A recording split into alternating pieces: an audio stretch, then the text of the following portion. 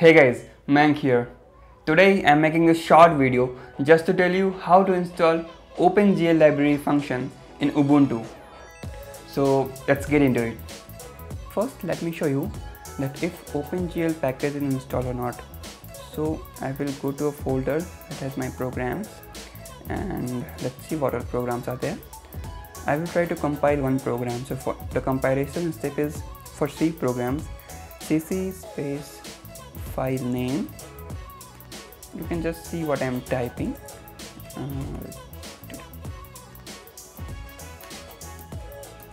So see, now it's showing error that no such file or directory.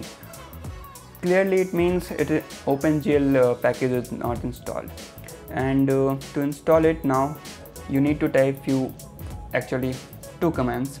So let us see what are those commands. I am typing sudo apt-get update. So now it will ask for your password. Type in your password, and what it will do, it will update all the packages that are already installed in your system. And now you have to type one more command, sudo apt-get install free GLUT 3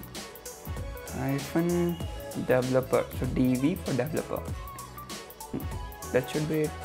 Let's wait till it installs this package OpenGL, and that's it guys, it installed it. Now what I will do, I will show you list of programs, and I will compile. So let's compile it. Yeah, see, now it is showing just a warning but no errors. So I will execute it now. See, that's the output.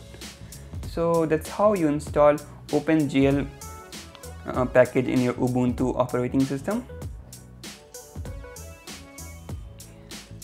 So guys, I hope you liked the video. If you did, please hit the like button and subscribe to the channel.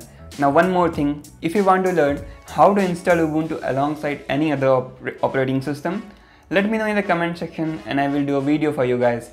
Thank you so much for watching. Have a nice day and I will see you later.